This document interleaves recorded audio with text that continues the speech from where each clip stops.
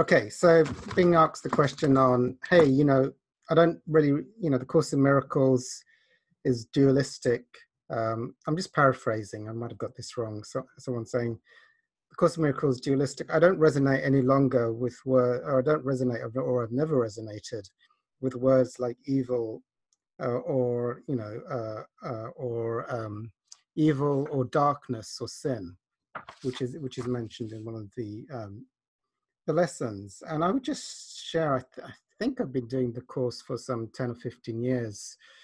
I think 10, 12, 15, 13 years in a row. That it does change over the years. I sort of do the lessons because for me, they're aiming to get into that mystical place. The course calls it the holy instant. But I can call it that timeless, eternal peace and flow. Where it seems the continuous miraculous is happening all the time. So for me, it is at that vibration. I do remember, and I'll go along with this, I think, I'm pretty sure that each lesson has a slightly different calibration, even though as a whole, the lessons calibrate at the level of enlightenment. I'm sure some of the lessons are much more dualistic. And I think that's probably right. I think that's probably one of the lessons. I don't think there's many of the lessons which uses very dark, heavy language, but there's a couple in the lessons. I think it's more in the text where they create quite dualistic languaging. So I do take on board the comment, share that this is just too, I don't resonate with this, and this is too dark.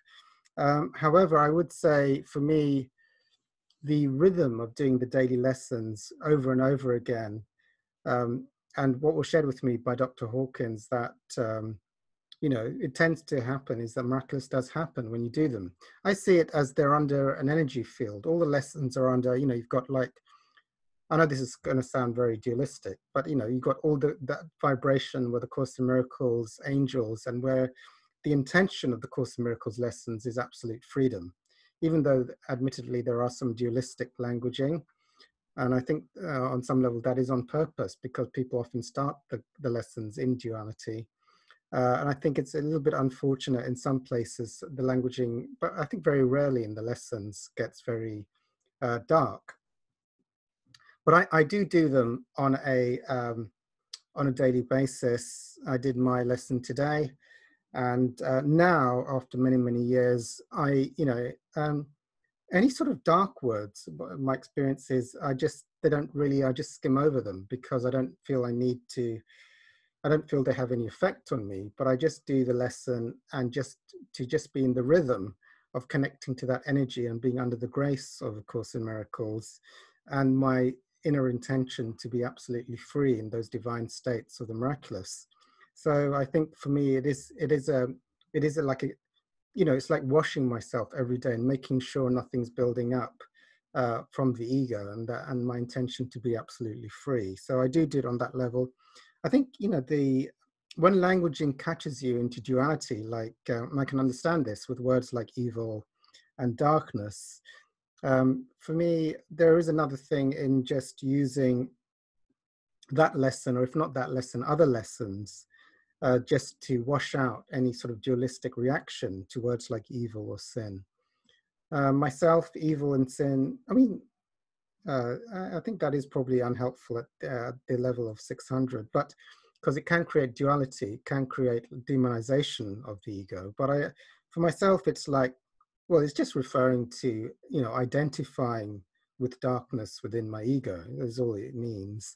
And that's unhelpful, and just to let it go. I don't really hook into that stuff, but want to keep the rhythm of the lessons. I don't actually, having done it many, many years, even though I did do it religiously. If it said 5 minutes, I wanted to do it 5 minutes, or every hour, I wanted to do it exactly every hour.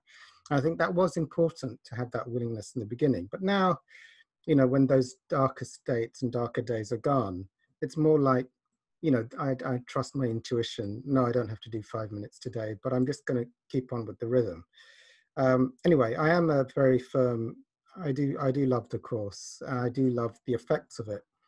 And I do love washing out, like I pray for a miracle to see the word evil differently, or I place my reaction to the word evil and sin into God's infinite light and love, and I pray for miracles. So I think all of that stuff can wash out until it becomes an effortless experience doing the course. Okay, so I'm going to stop.